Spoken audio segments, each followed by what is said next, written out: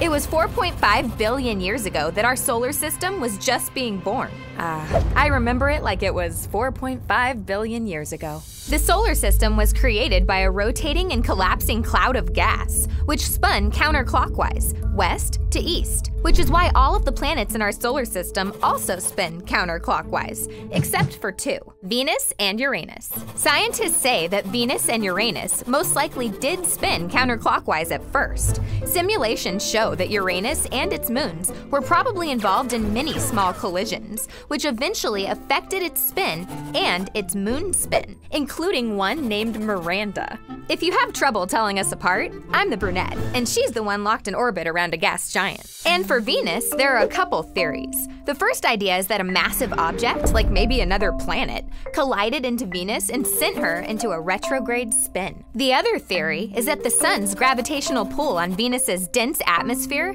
eventually slowed Venus down to a stop, and then it began to rotate again in a clockwise fashion. This theory would also explain the extremely slow rotation speed. It takes Venus 243 Earth days to rotate for one Venus day.